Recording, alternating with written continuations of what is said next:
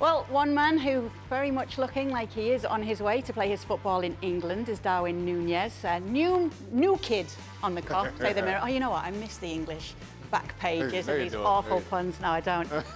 The talks really have said to have ramped up. Key hours ahead in this move. Although we are hearing that even though this seems to be so close, Mark, with Liverpool, as late as today, Manchester United have been contacting his agent. What do you know about it? The situation is that Liverpool want the guy, but they haven't put a bid in yet. They haven't registered an official bid. They know what they expected to pay, too high. United's position is the same. Benfica want, is it £100 million, which they both think it's too much. So there's a sense between both clubs that Benfica and Nunez's people are trying to kind of create an auction, create a bidding war for him that would enable, you know, Benfica to get more money out of it. And I think that both clubs have been wary about putting too much emphasis on the deal. So Liverpool, I think, are the favourites because, you know, you'd go to Liverpool, wouldn't you? You'd go to Liverpool ahead of Man United. United, I'm told, are prioritising a central midfielder. Frankie de Jong is the guy they want. That is what Ten Hag wants. He wants to get a midfielder in.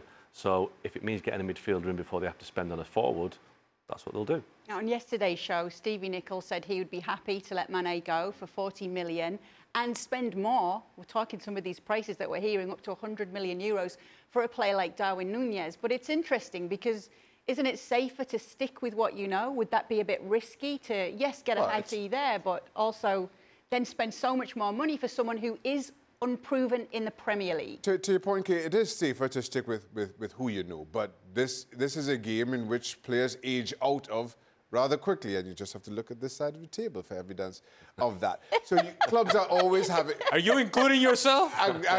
You're this side of the table, that's what I said. It felt like you were saying this side of the table. My point being, so clubs always have to think about what's next and taking that risk and putting a price on that risk. And the truth is, Sadio Mane has got a year left on his contract. He's 30 years old. He's already said that he wants to leave. So if you can get 40 million for Sadio Mane, absolutely, I think you do that.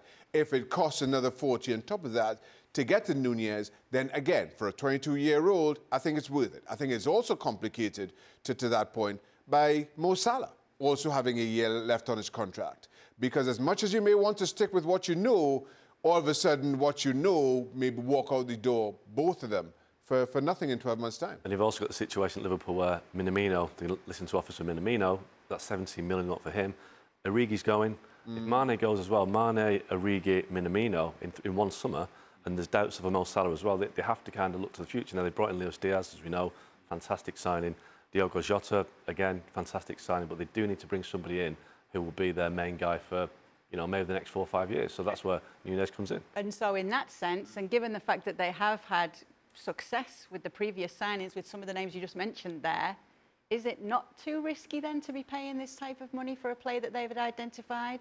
Well, I think, and I know it's difficult for us mere mortals to turn the page on $100 million and just say, well, yeah, that's just the going price. Well, that is the going price for this sort of talent at this sort of age.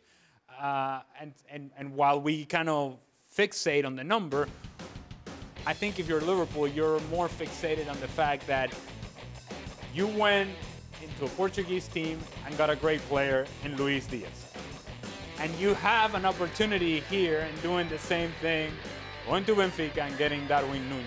And because of the great result that you got from Luis Diaz and already the early returns from Luis Diaz, you're saying, I trust as a club that we can do the same thing with this guy and that he can have the same sort of impact. Now, whether that's the case or not, we won't know until Darwin Nunez shows up. But I think what they see in the player is some of the same attributes they see in they saw in Luis Diaz, and energy, speed of play, speed of movement. The profile of the player seems to fit Liverpool. And if that's the case, you're no longer fixated on the number itself. You're fixated, is this a piece that fits into what we do? Is this a piece that makes sense for us? And if that's the case, you go for it. This is the way the market works nowadays. When it comes to that and talking about him coming in at this stage as well, and you're hearing the likes of Manchester United still in there, you did allude to it. You think that this player, there would be no worries that he would go for Liverpool over United? I mean, you guys know in football they go with the monies as well, the money and the challenge. And I think with Liverpool, because they are losing players right now, Mane, Origi, Minamino, he's going to go to Liverpool and play. So if I was him, I'd go to Liverpool because they're going to win things. Man United have got Rashford, they've got Sancho, they've got Martial, they've got Ronaldo. Ten Hag thinks he can get more out of Rashford, so maybe United have got a stock there that they can get better performances out of. So Nunez might think, well, I'll go to Liverpool, I'll play, and I'll win. So it's a fairly convincing argument, isn't it? Don't underestimate the importance of having played against Darwin Nunez, just like you played against Luis Diaz. It's not you're watching video or somebody sent you a tape or somebody referred you to the player and you saw him. No, no, no. You played against that guy. And you knew how difficult it was to keep up with Luis Diaz, or in this case, keep up with Darwin Nunez. Those are things that Jurgen Klopp is paying attention to and says, this guy fits us. And I think that's important. Did the players talk to the coach about this? Well, I imagine so, yes. It's like, whenever the coach brings up the name, it's like, man, this guy's a handful.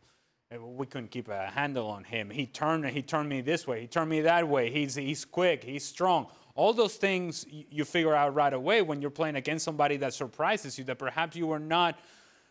You were aware that he may have been a good player, but now you play against him. It's like, man, this guy's so much better than I thought he was going to be, and he is a handful. I can't keep up with him as a defender.